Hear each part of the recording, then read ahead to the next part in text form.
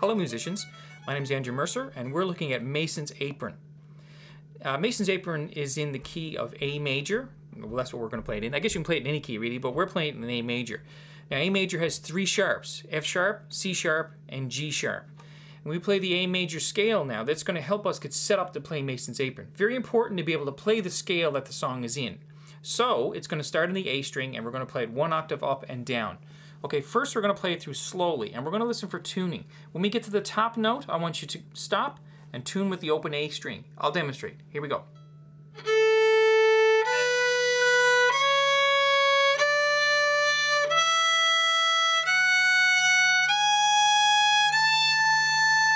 Now I'm at the top of the A scale, that's an A on the E string, third finger, and I'm going to tune that note against the open E string to make sure open A string to make sure I am still in tune.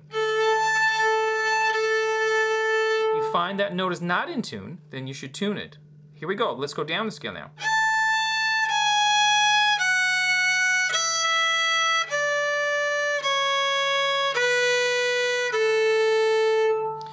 Okay, now let's try it again. You can play it with me, same speed. Okay, all the way up and down without stopping. Ready, and.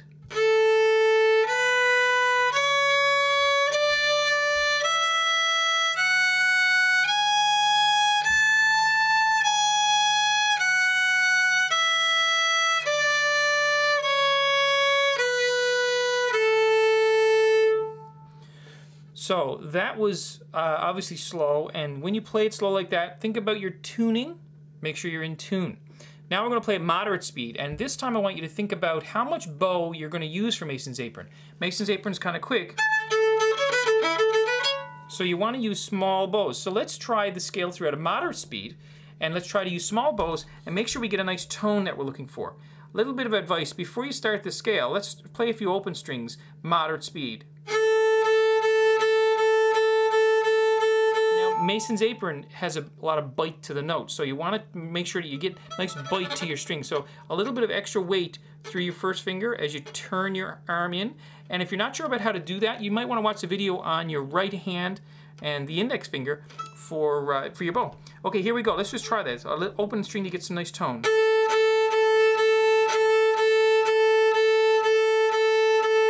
Okay, that's a nice tone that we'd use. Nice short bows too for Mason's Apron. Okay, now let's try the scale at that speed. 1, 2, ready, and.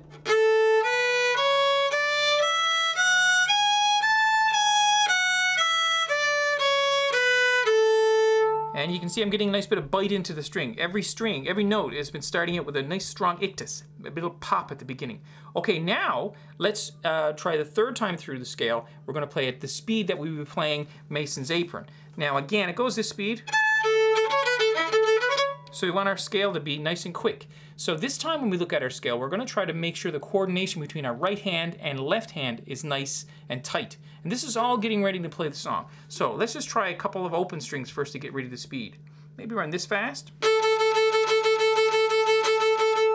Okay, so now let's try and get our fingers going together. 1, 2, 1, and 2, and. Now if you've had trouble with that, you may want to slow it down a little bit. And keep going until you can bring that speed up to the speed you're playing Mason's Apron. Because Mason's Apron is going to go at a nice clip, you want to make sure that you can at least play the scale at that speed. So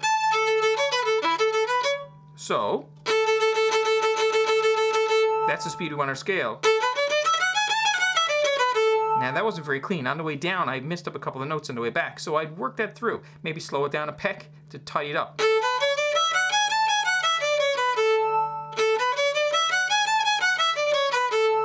Up to speed again. That's better.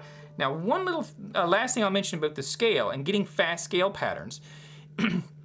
If you're finding it difficult to get a fast pattern, try alternating slow and fast notes between each note of the run. For example, long, short, long, short, long. That kind of way. You know, like that, and go right up the scale and back down again. And then after you get that nice and smooth, reverse the longs and the shorts. So then you'll go. So let me demonstrate it through the scale.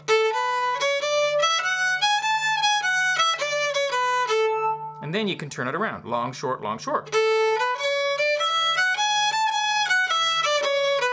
And then you put it together back every equal note. That's a great way to get scales and running passages up to speed. Okay, so that's the scale part. If you are going through these videos, make sure you watch the full lesson on Mason's Apron, because there are some tricky little parts into it that we're going to address. And then I'm also going to be giving you the accompaniment you can play along with, and I'm going to be playing along with you so you can try it at a couple of different speeds to play with me to help you get through it. So if you like the video, give me a thumbs up. Subscribe, please, and leave comments below if you like. Any kind of questions or recommendations, feel free. And go on to the next video in this series, and good luck with it. See you next time.